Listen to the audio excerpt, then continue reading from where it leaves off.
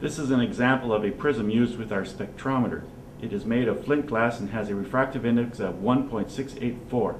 This prism is known as a 60-degree equilateral prism. In this video clip, we will demonstrate how to set up this prism with our spectrometer. The prism used in the lab has one frosted face and two clear faces. Please note that the spectrometer has been set up as outlined in the spectrometer video clip. Place the prism onto the spectrometer table. Note the location of the frosted face with respect to the collimator.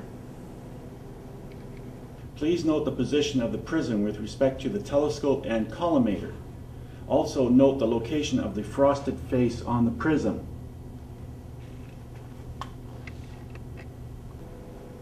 Move around the prism until you see the image of the collimator and the spectral lines.